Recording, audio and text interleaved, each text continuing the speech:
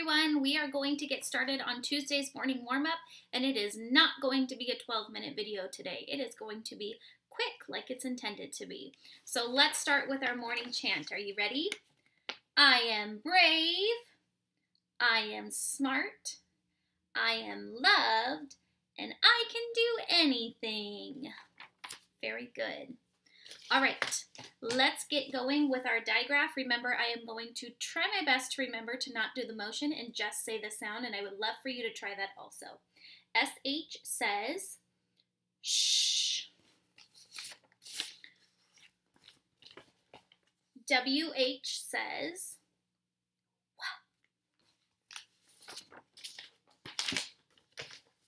TH says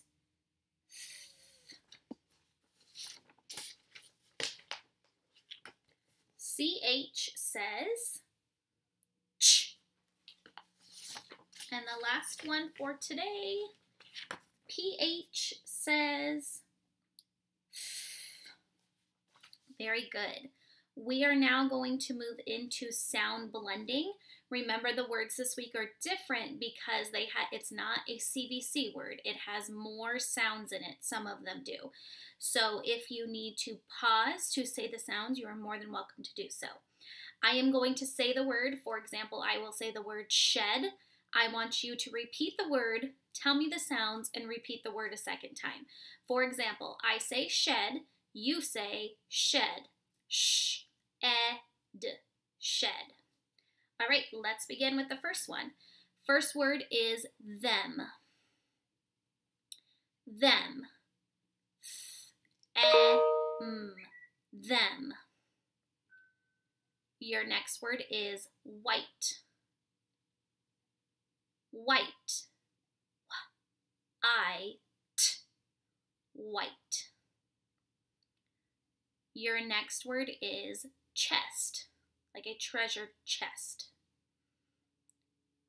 Chest. Ch, e, s, t. Chest. Your next word is chin. Chin. Ch, I, n. Chin.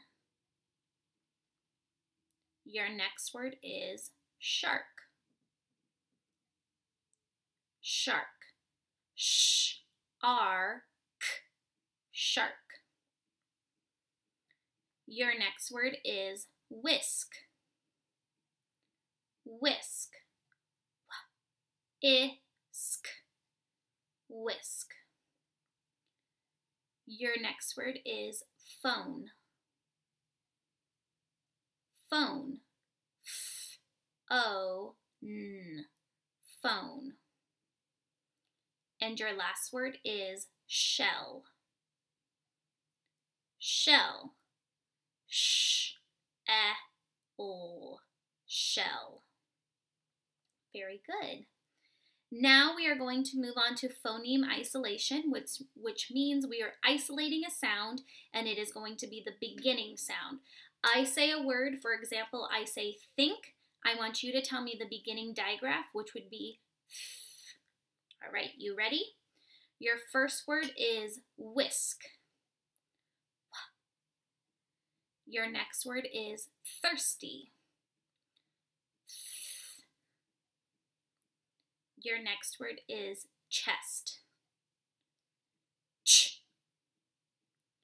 Your next word is who. Your next word is phone. Your next word is chop. Ch. Your next word is shy. Sh. And your last word is thermos. All right, very good. Now we're moving into the last section, which is expression fluency. So students, you are going to respond by saying if the sentence is a period, a question mark, or an exclamation point. Remember, with a period, we are just making a statement. A question mark, we are asking a question which would require a response. And an exclamation point, we are saying something with a lot of excitement. Or it could be you're saying something very loud. It could be excitement, anger, frustration, happiness. It's just hearing that tone of voice, okay? So make sure you have those listening ears turned on like we do in class. All right, let's go. I am wearing shorts and a t-shirt. Period. Can you take our photo, please? Question mark. The gopher is hiding in the ground. Period. We need to clean the chimney. Period. And the last one for today.